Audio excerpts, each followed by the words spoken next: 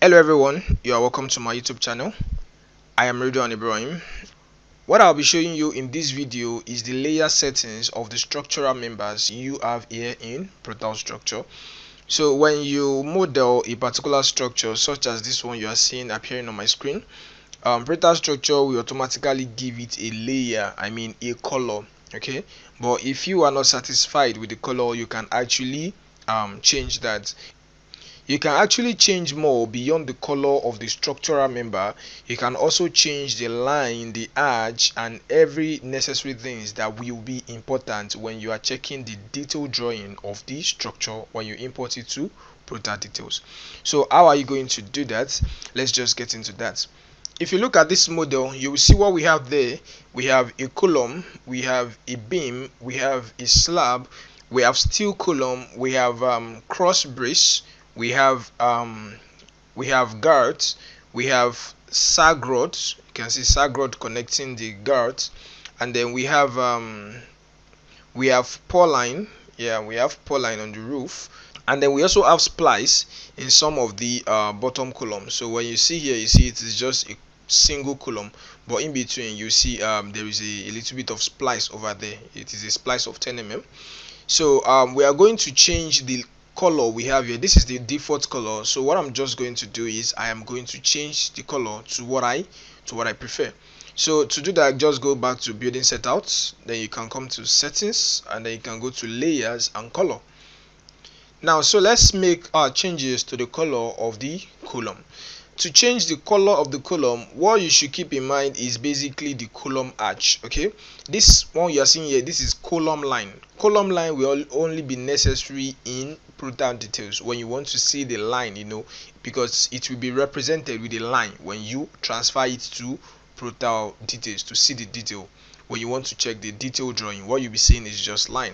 So the color of the line, this is what will be appearing for the color of the line. So you can change all of that. Okay, but to see it here in model, what I'll just change is the column arch, and then to do that, just click on the color here, and then you can make selection. Let me choose red color, and then I'll click on OK. Alright, then let's go to beam. This is beam, so I'll change the beam arch.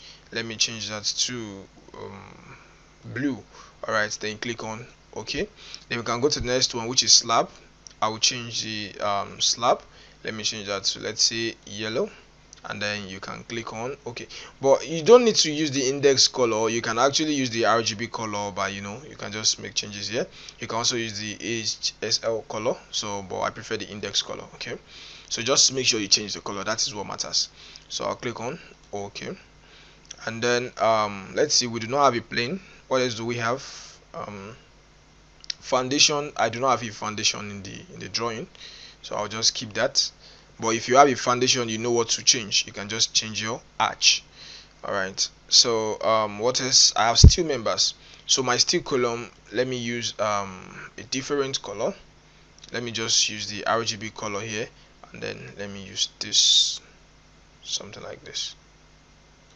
I don't know, yeah, something like this.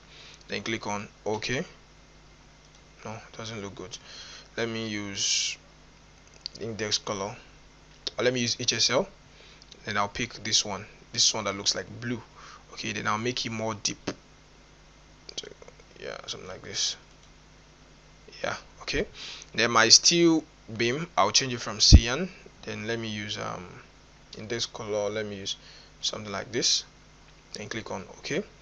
And then truss, I do not have a truss actually. I have purline, so click on purline, and then let me use let's see, I want a flashy color. Let's use let's say black, something like this. Is that black? Okay, so click on OK, and then I have guards.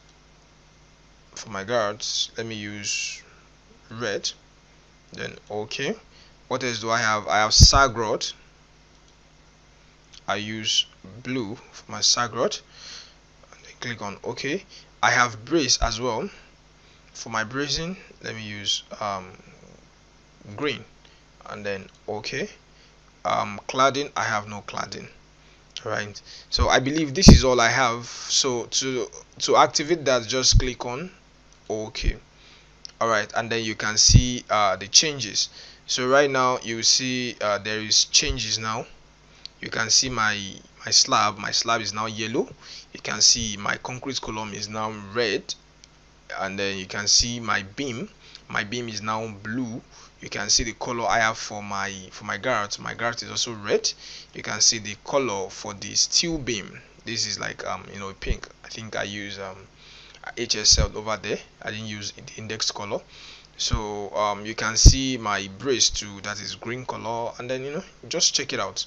So the color has changed. You can just modify it to the color you have. It is a beautification. You can make your work look more better. Alright, so if you like this video, make sure you give it a like, and if you aren't a subscriber yet, make sure you give my channel a subscription. Thanks for watching.